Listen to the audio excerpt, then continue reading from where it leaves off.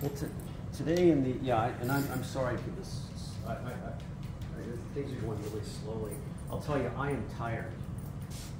I am tired, and I'm feeling really beat up after several years of this teaching, pandemic teaching, and just going through the changes. And winter quarter was especially hard, and it left me with no time for planning that I need to really make my courses run the way that I like them to run. So I'm really, this is a tough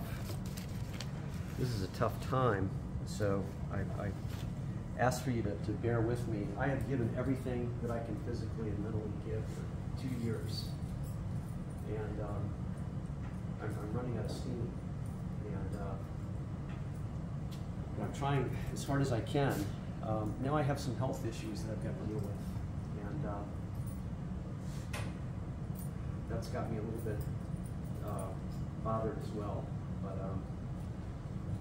anyway, trying to figure out what's wrong. I've got some breathing problems. And, started last summer and got a little bit worse in the fall. Really got especially bad in the winter.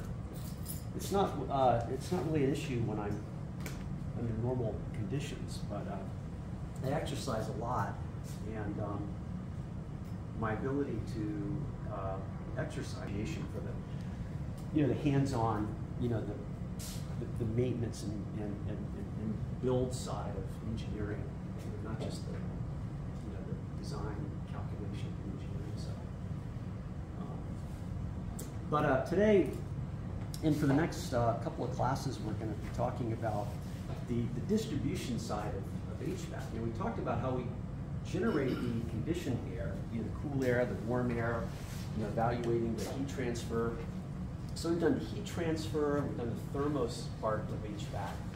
And now we look at what is really the fluid mechanics side of HVAC, is moving stuff around.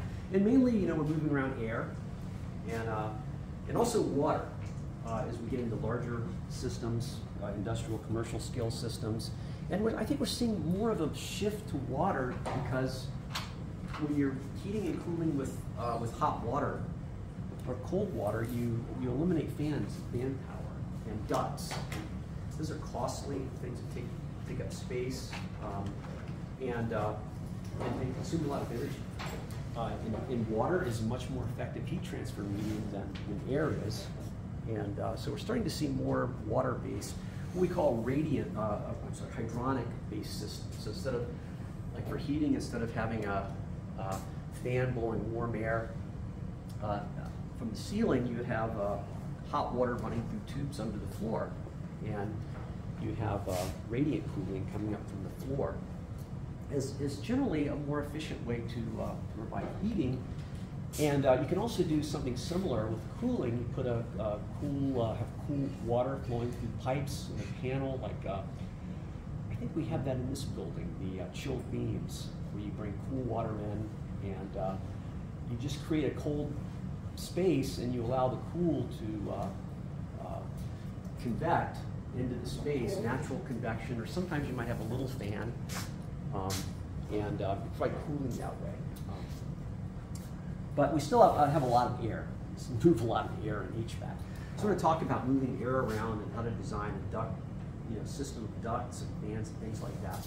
Actually, in the second half, at 9:45, we're going to have physical plant people come in and talk about our air conditioning system here. And I also asked them to talk about some project ideas. And so hopefully we'll be able to get more project ideas out on the table today and get an introduction to our own HVAC system here. And then later, I'm hoping we'll be able to go over and actually take a look at our chillers and how the system here works. But let me, what I'm going to do here today is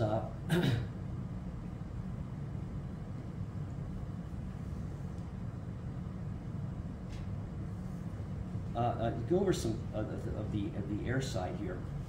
Now our text reading, it's not a lot of reading, but as you can see if you look at the reading, first of all, there's an assumption that we know how to design. We know how to read pump curves and basic fan pump calculations based on friction loss, doing friction analysis of a piping system. I don't know how much of that you remember from fluid mechanics. I don't know how much it was focused on. I can tell you when I teach it, that's a big focus of mine. But I know most faculty, and the way most university fluid mechanics, it's very math. It's theory oriented. And sometimes the practical application isn't as emphasized as much. So I have a little review here. Who did you all? I don't even know who taught fluid mechanics last year. Was it Professor Abadi? No. Yeah, I know she's good. She should cover. I think someone from Boeing was. Huh? Yeah, it was someone Huh? from Boeing. Oh, he's from Boeing. Oh, okay. So you probably got a practical. Yeah. I would think from an industry person. Oh, okay, Boeing. Wow, I don't remember who that person was. Oh. So you can look up and you can see. Ty Lee, I think his name was. Huh? Well, Lou Ty Lee, I think his name was. Lou Tylea? Ty Lee. Ty Lee? Yeah. Oh, okay.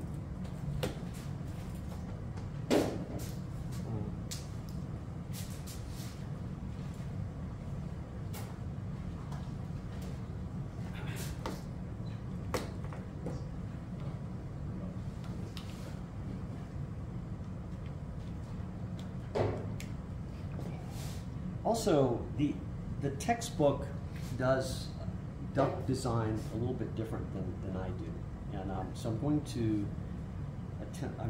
My notes try to translate from the text to my own idiom. I try as best I can to use the notation from the text, but some of it is like when I do calculations of pressure drop in fittings, elbows and things like that. I prefer the equivalent length method, to use the equivalent length of fitting rather than the coefficient, the loss coefficient. I just find loss coefficients are great if you're using software, design software, but if you're doing manual calculations, it's just a real pain. This is not working.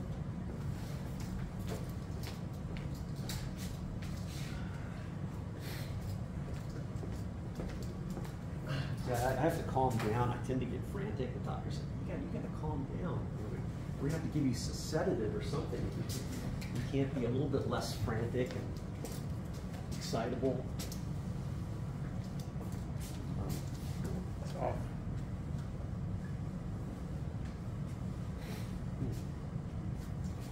Doesn't seem like it ever came on.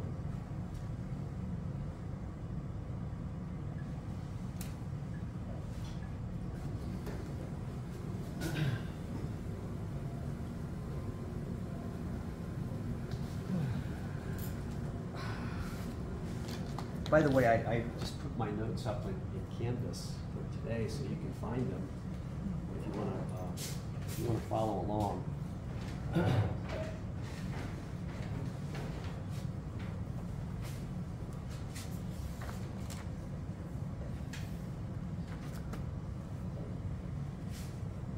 Screw off.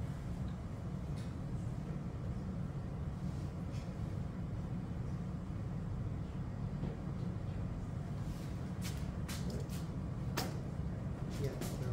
I think it's doing something. No, it's off. It's off. Yeah. Yeah, I threw a fit in my heat transfer class last time because this thing's broken. It just sits. You can't move it. So I can't use the whiteboard. And I'm like, yeah, I was having to write off the corners and seems like plagued by technical issues.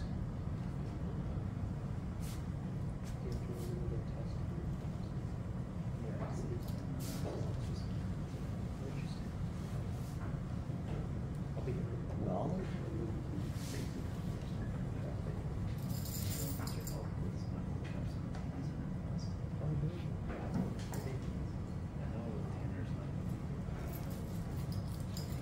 we have a homework assignment that's due next week. I haven't posted it yet, but I'll try to get it posted today. Let's see, I think it's due. Would that be on air distribution? Yes, yeah, maybe some water. Yeah, it's due on Tuesday. I'm going to make that. We'll shift that to Wednesday, Monday, from Monday to Wednesday. Today's Wednesday, so a week from today it'll be due. Yes. I just want to ask, what unit would we be allowed to start using the ductilator? Oh, Is that actually unit? now. Oh, I forgot. Yeah, I should have mentioned that. Yeah, man, I should have reminded you all to bring your ductilator to class today. I was going to do some exercises with it, but then I wasn't sure how many people would have it. So I will do an example or two here using the ductilator, and then for the homework, you'll have now anything that you can do with the ductilator, you can do using another method. You can use the method in the textbook, which has this table or a graph where you, if you know the diameter of the duct, or you have to know the duct size, the velocity, and the CFM. So you need those three things: diameter, CFM, velocity, and you can figure out the pressure, the friction loss, the pressure loss in the duct. So you can do that graphically. You can even calculate it using friction factor equation, Darcy-Weisbach equation, like in fluid mechanics. Nobody does that in HVAC, but you can. But it's just convenient. The ductilator makes it just really easy to do. Yes? So in that case, in order for them to make this, I'm assuming they decided an equivalent roughness then? For Yes, the they ducts, if that basically makes sense? assume, Yeah. they assume that it's sheet metal. Okay. It's sheet metal duct, and which has a friction, which has a roughness, relative roughness of 0.0003 feet, I think. And it's based on standard conditions For 68 atmospheric degrees. pressure? Yeah. Okay. Yeah. Okay, thank you. And we can adjust. For the most part, we can just use the atmospheric conditions because we're mainly using our ductwork design is focused on sizing the fan, choosing a fan to move the air, and generally using 68-degree air is sufficient in designing the ductwork system. There may be some exceptions when you get to really low temperature air or really hot air. But for now, we're just going to assume that we're at 68 degrees, and that makes our ductilator really convenient.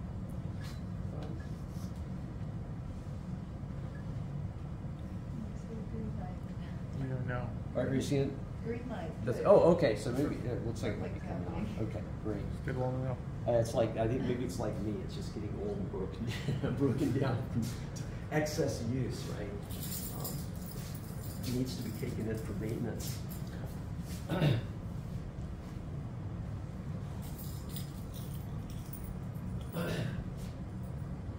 All right, so we've conditioned the air. Now we've got to move it to where to the occupied spaces. So I have to organize this into a basic review of the relevant fluid mechanics, and then applications to sizing ducts and sizing the fan. And then next week we'll do the same thing for the water side, where we look at pumps and pipes, pipes, and water next week, air, ducts, and fans right now.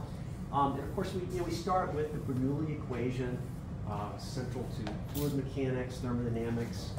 Total energy is energy think of energy as being within the pressure. Of course, this is reflected in the enthalpy in thermodynamics. So pressure, energy, velocity, which of course refers to the motion, translation of the fluid, and its gravitational potential energy. So the sum of those three terms represents the total energy of a fluid at any point in a flow system, EP, EV, EZ. In HVAC, we generally don't use energy to describe the energy, but we use pressure or head, really, total head. Head is in units of length, and it actually refers to the height of a column of water that would support the fluid with that given energy. And head, we can obtain head from energy by just dividing energy by g, by gravity. And that would give us a number that's in units of meters or feet. And then if we multiply head by specific weight, rho times g, we get total pressure. So there's three common ways that we represent, or three unit systems we can use for the Bernoulli equation: energy, head, and pressure.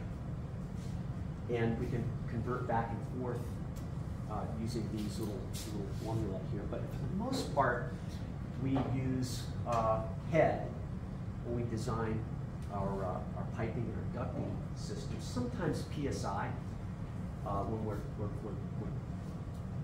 really more often head is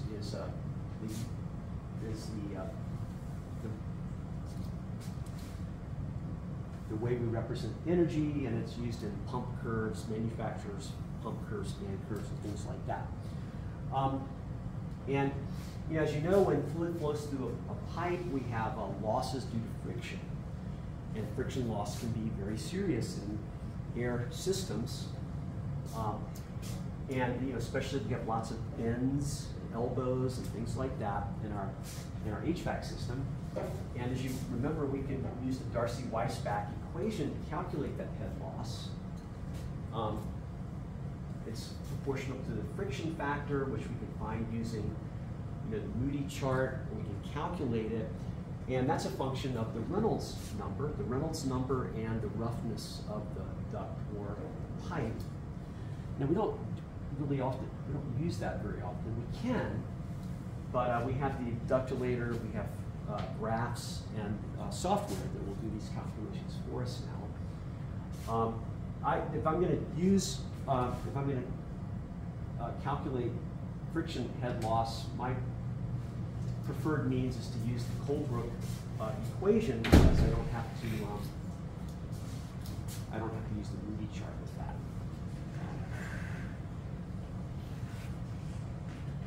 I don't even think I included it here, but oh yeah, here it is. Not the Colebrook, the Swamy-Jain equation is an approximation. It's an approximate way of calculating friction factor, where we can actually calculate it. The problem is if we use the Colebrook or some of these other methods, it turns out that F is on both sides of the equal sign. That makes it hard to solve. You have to do it iteratively. And that's why the Moody chart is useful. But the Swamy-Jain equation just has F on one side, and if we know the relative roughness and the Reynolds number, we can get an estimate for it. So that's what I use when I have to, but for the most part, we use tables or other methods. And the Reynolds number, you remember, hydraulic diameter times velocity over the kinematic viscosity. So you increase velocity, you increase Reynolds number. For lower viscosity, you increase Reynolds number. Viscosity of air and water, fairly low. Hydraulic diameter, 4 times the area, the cross-sectional area, over the perimeter. This is a perimeter we call wetted perimeter. So it's the perimeter of the duct or the pipe that is touching the fluid.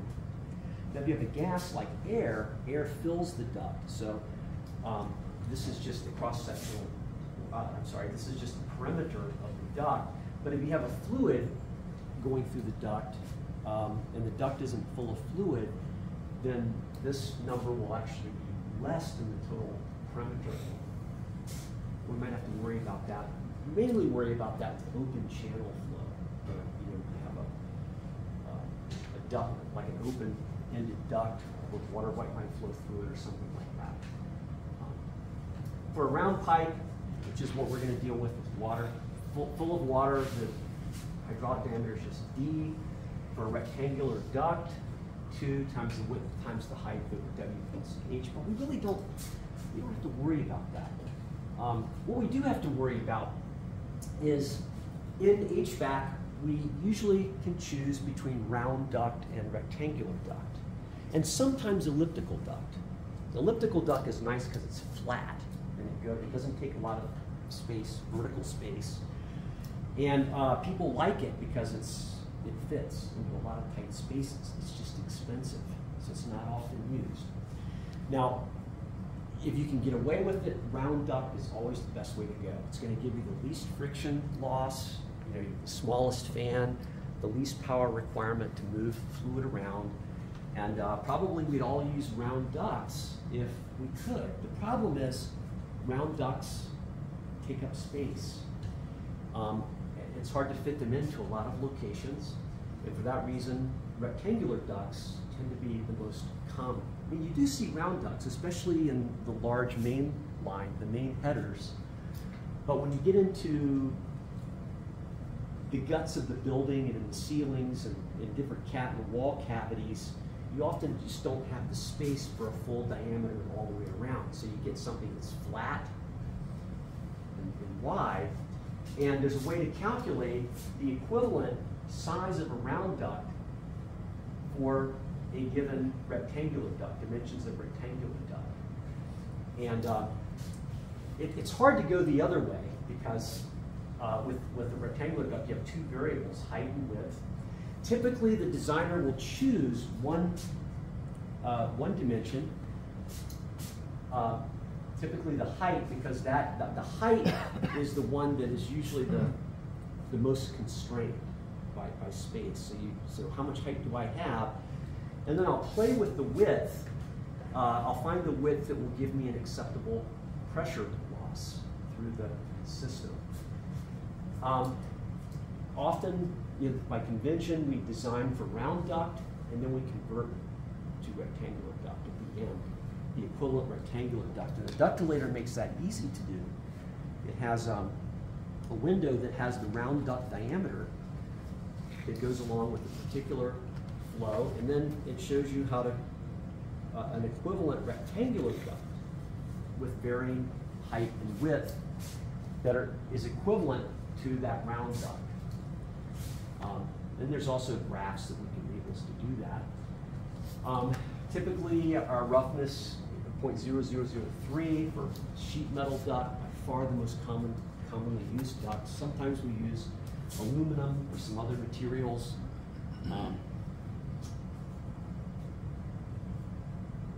But sheet metal by far the most common. And friction factor for laminar flow, we don't really see laminar flow in HVAC systems very often. And if we need to calculate F, but we usually don't have to do that. We do have to calculate pressure drop through our pipes and through the fittings that connect different pieces of the system. Typically what we do is we find out how long of a duct do I need. So first you figure out the size of the duct, then how long is it going to be to get, go from the fan to the various points of distribution. And based on that length, let's say you have 100 feet of duct, then you use your ductilator to find out the pressure drop per 100 feet of the pipe run.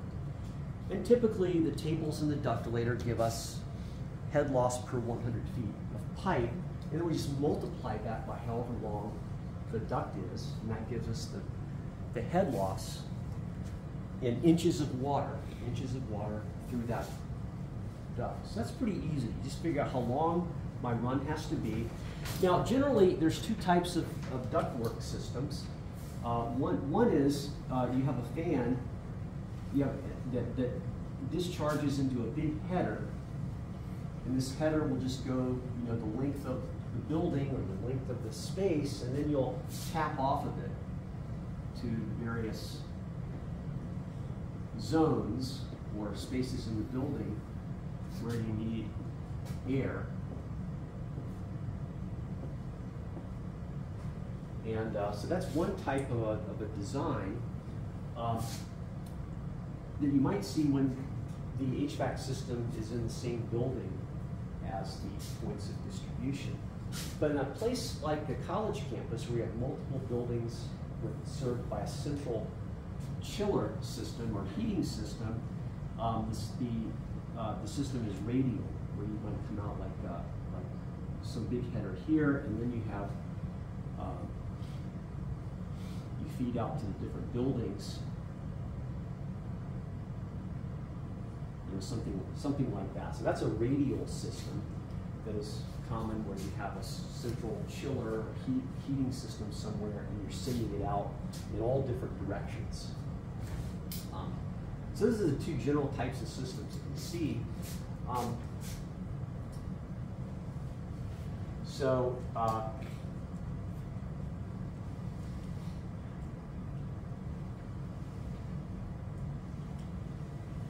We have our main losses due to the lengths of the duct, and then we have to add in what are called the minor losses. These are the losses from fittings. Valves, you know, if it's a fluid-based, water-based system, you have valving and elbows and things like that. Dampers are common in air distribution systems, so dampers have a loss, and there's all kinds of fittings. And there are T's and elbows and Y's. There are diverging sections and converging sections. There's just all kinds of different, I think more than 200 varieties of fittings. And ASHRAE maintains a database with all these conventional fittings, and you can go into the database and look up the loss condition for each one, and then use that to calculate the loss for that fitting. Alternatively, you can look up an equivalent length of that fitting. What that loss, the length of a straight duct that would give you the same friction loss as that single fitting. That's what I typically use because I find it easier to deal with in my calculations. So our energy loss is the sum of the minor losses and the major losses from the straight lengths of pipe. We can convert that to delta P if need be. Pressure losses generally are reported as inches of water per 100 feet of duct. And once we sum the total losses, we can then size the fan. We choose a fan that provides a sufficient pressure to overcome the losses in the system, and then a little bit of an increment to give us velocity. The fan is going to give us pressure, and it's going to give us velocity. So the sum total of what that fan delivers, the sum energy, is its velocity energy and its pressure energy, and that's what we use to size the fan. HA is the conventional term for fan head or pump head, and we can use that to figure out the horsepower, the power requirement, and that's going to be based on the flow rate. So to size the pump or the fan, you need the head that the fan has to build to overcome losses, and you need the flow rate. How much of the fluid are you pushing through? And together, those are going to give us power, horsepower, and that enables us to size the fan and the motor that powers it.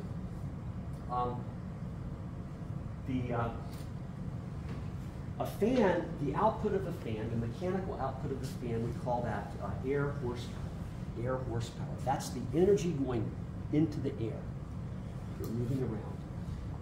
Okay? Then the input to the fan is brake horsepower. This is the power on the shaft coming from the motor, and then the motor is taking an input of electric power. Most motors are electrically driven, so the brake horsepower is going to be the electric power input reduced by the motor efficiency. And then the air horsepower is going to be the brake horsepower times the efficiency of the fan, the mechanical efficiency of the fan. So here's water horsepower for pumps, air horsepower for fans, and so we can figure out what our input energy requirement is going to be.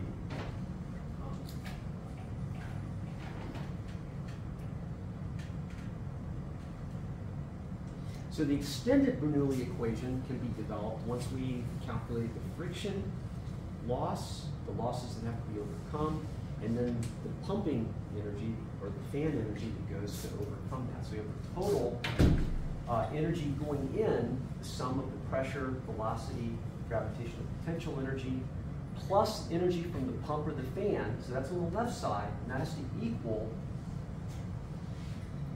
the downstream total energy plus the losses due to friction from the ducts themselves, the length of straight runs plus the minor losses. Y'all did this in fluid mechanics? The developing, writing out the Bernoulli equation in this way? Good.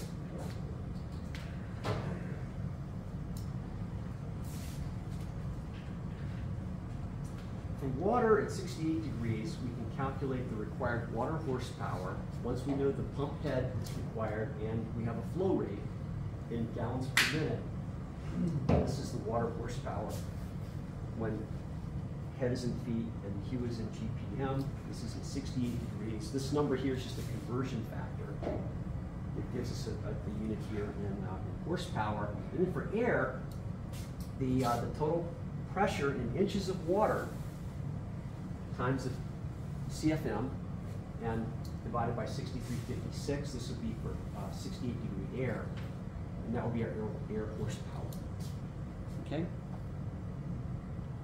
So we get into ducts. We have the trunk system, the system, the radial system, and we're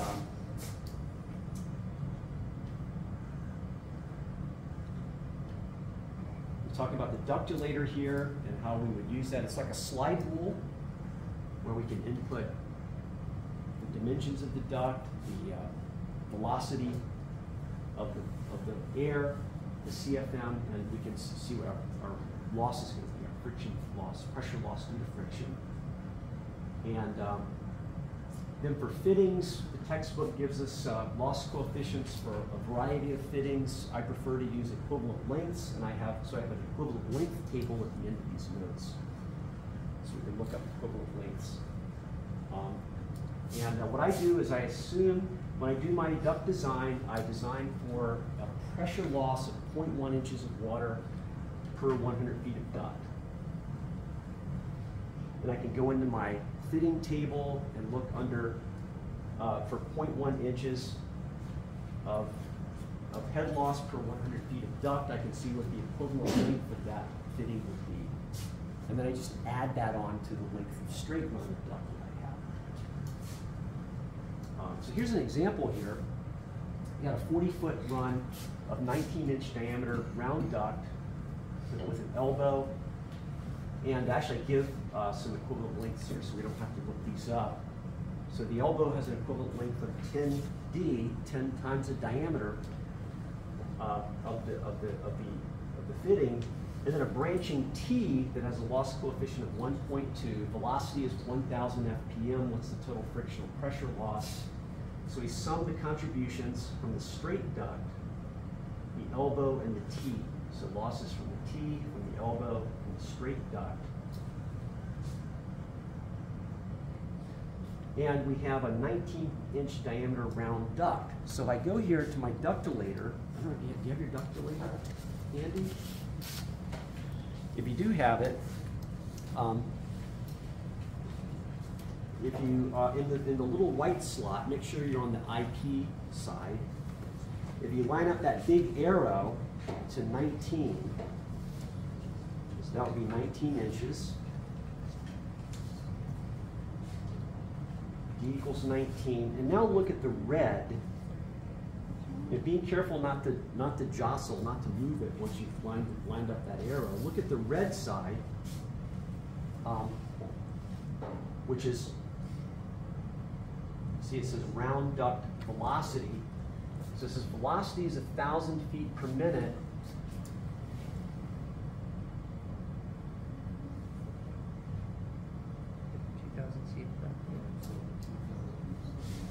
So 1,000 feet per minute. What's our CFM? Just under 2,000. 2,000 CFM? Yeah, you should see that the 1,000 FPM lines up with 2,000 CFM. So this is telling me that if I have a 19-inch round duct and I'm running air at 1,000 feet per minute, the volume flow rate will be 2,000 CFM. So now I go to the blue zone. You see it says friction head loss? And I look on the outer rim of that for 2,000 CFM. And I see what the friction head loss is, and it looks like it's what? About 0.08. So 0.008 inches of water gauge per 100 feet. You know, when I was teaching online, I had my little camera, so I could just put this and display it to the students. They could watch me work it. And I'm not set up to do that here. But I hope, you know, if you don't have your ductulator with you, you can go home and play around with it and see how this works. It's really pretty cool. So once you have that friction loss, now you can calculate the various pressure calculations. Now, the velocity, we call it velocity head, is the energy from velocity. This is, the velocity head is calculated out is density times v squared over 2. So it's related to kinetic energy and the density of the fluid. Okay? Now, when we assume we have air, and the density is the density of air at 68 degrees, 0.075 pounds per cubic feet, then we can just reduce this to a little convenient formula here, velocity pressure, V over 4,005 squared. And when I calculate this, it's going to give me a result in inches of water gauge. So the unit conversion is built in. So 1,000 feet per minute is my velocity. That's going to give me 0.062 inches of water gauge. That's the pressure equivalent of fluid moving at that, of air moving at that velocity. So that's that's the energy that's going to move the air, give me velocity. Then there's the loss that we got from our ductulator, the friction loss, 0.08 per 100 feet. Now I have 40 feet of duct. Yeah, 40 feet. Does it not say the, oh yeah, 40-foot run, so I got 40 feet of straight duct, and then I look at my elbow here, a 19-inch diameter, so 19 divided by 12 converts that to feet, so that the loss from my elbow is 10D, so it's 10 times the diameter. So there's my loss from my elbow, and then I have my loss from the T, which has a loss coefficient of 1.2 and 0.062. We multiply that by the velocity pressure here. That's because the loss, so the head loss, minor head loss is equal to the loss coefficient times rho v squared over 2, right? That's the minor loss coefficient. The minor loss when we have the loss coefficient C. And that's what this calculation is here. So we sum that up, and this gives us a total pressure loss of 0.119 inches of water gauge. So my fan has to build this to counter, to overcome the losses from the straight run of duct, the elbow, and the T. Okay, there's my loss. Now we just do this, you know, a real design is going to be, you know, 100 times bigger than this, maybe. So there's a lot of accounting for all your runs of duct and all of the fittings in that system. Okay, so when we're designing a system, we've got compromises we have to make between duct size. Small ducts, cheaper, and they fit nicely into the space. That also means the velocities are going to be higher. Higher velocity means higher friction loss. It means bigger fans to overcome that loss. And loss, if you remember, loss varies with the square of the velocity. So you double velocity, you increase your pressure loss by 4-fold. And that's a big cost in terms of the size of the fan you're going to need to overcome those losses.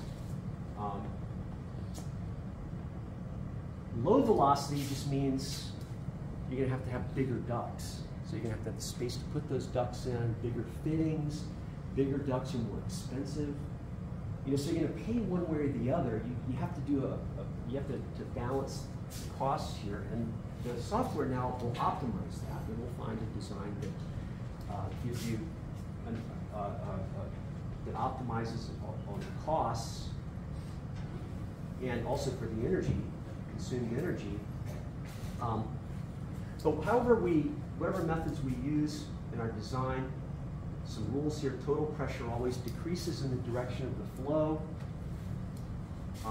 In systems with 2 or more branches, the losses between the fan and the end of each branch is the same.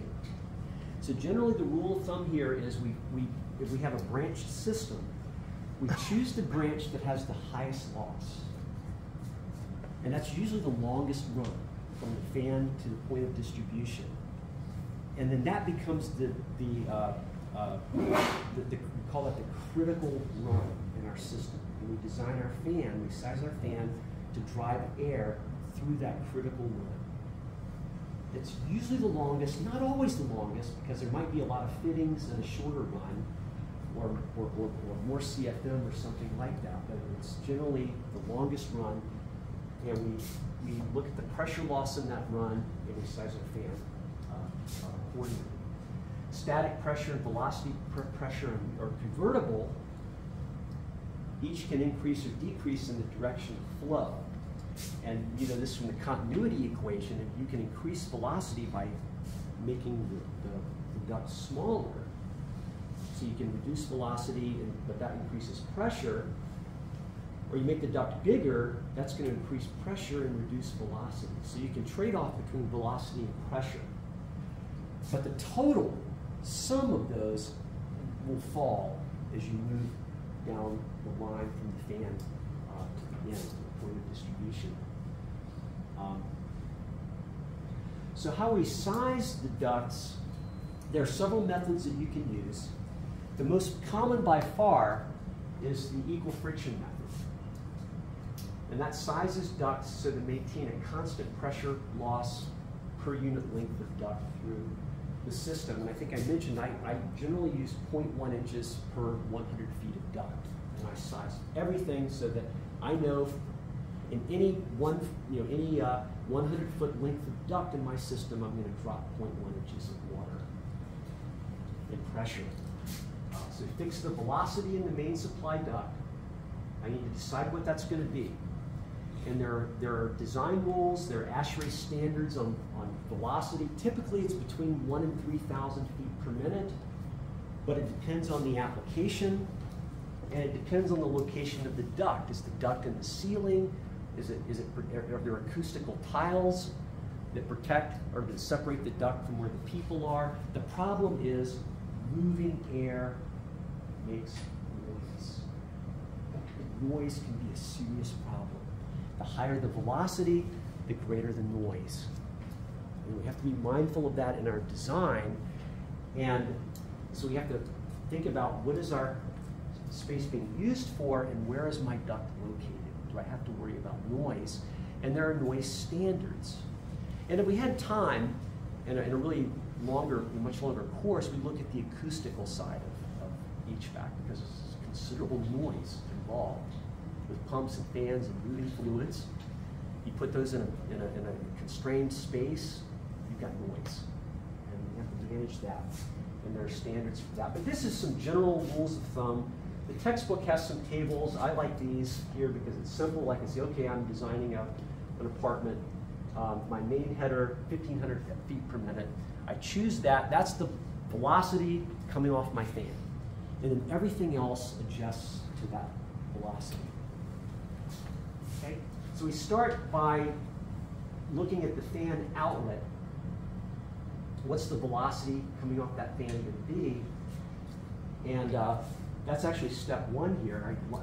Step-by-step explanation of the method. Select the velocity for the main supply duct, then determine the duct size and friction loss for the main supply duct. Then the friction in each successive section is set equal to this pressure loss. We're doing a presentation with you. Excuse me? We're doing a presentation with you. Oh, yeah, sure. Yeah. Would you want us to come in? Oh, whenever you're ready. Yeah, I've got a few more minutes to go here. Okay. Yeah. No, we'll just wait. Okay. And so each time you pass a branch, you're gonna drop off some of your flow, right? So you're gonna, you might have 8,000 CFM coming off the fan, and this location may need 2,000 CFM. That location may need 1,000 CFM. That means here you're going to have 8,000 minus 3, you're going to have 5,000 CFM. And then you come here, and maybe they need 1,000, and they need 1,000, and then you're going to come out with 3,000 CFM. And you're going to keep going, dropping off CFM to all the places. Remember, we did the design to figure out, okay, how much CFM of supply air do you need? Because that's what we're providing, is supply air, until we get to the end, and then there's nothing left. I mean, this person gets the last bit of the CFM that was pushed out there. But every time you reduce the CFM, you reduce the size of the duct. So typically you end up with a system that gets smaller, kind of like that, until you get down to the end. Yes? I did want to ask about that. Do they sell a tapered section, or is it just tapered because of those? Like it's not sold tapered, correct? You'd have to buy. You have to buy fittings. Okay. Yeah. So there's a. So every however many feet there would be a kind of almost like a national pipe thread fitting of some sort, correct? Where it would neck down. Okay. Yeah. Yeah. Okay. And there's a rule there. You should not neck down more than 15 degrees. So this angle here should be less than 15 degrees. Otherwise, you create pressure drop, you create turbulence, and you lose energy that way. So there are these rules of thumb you want to follow to make sure you don't introduce, unnecessary pressure losses into the system, because that means bigger fans, more electric power, and so on. And yeah, so after each branch, you reduce the supply flow rate by the flow rate in the branch, based on the flow rate in the branches. Then you calculate the new velocity and duct size that give you the same friction loss as you had in that main supply duct. Okay? Then you identify the run of duct that has the greatest friction loss. That's your critical run. The fan must provide pressure equal to that pressure drop, in addition to the required static pressure at the outlet. So you have to leave some energy at the end of the duct to come through the grill. You have to push through the grill and into the room. So in a complete design, you actually have to choose the grill. The outlet. You have to size that outlet, select it, and look at the pressure loss through that outlet, and make sure you come out of the end of the duct with enough oomph to get in. You don't want nice cold air coming and then it stops, right? It can't get into the room. The people, what's going on in there? You put your hand up there and you feel it nice and cool, but none of it's coming out because the engineer forgot to factor in the pressure loss through the grill. It's easy to forget. And it has to have velocity too, so it comes out It's supposed to come out and move to about the center of the room and then start to drop off. And then it mixes with the room air and you get that cooling and dehumidification. Yeah, so use dampers to equalize pressure in all the branches. And then there's an example here where I show you exactly how to apply that multi-step approach. Here's a system. We need 1200 CFM in this zone and 2000 CFM in this zone and 800 CFM here. And we've got 1, 2, 3 elbows. And we have some specified pressure we need to get through the grill here. So we need 0.15 inches of water at the end so we can move through the grill. So we want to size up this system, and I show you how to use the ductilator to do that.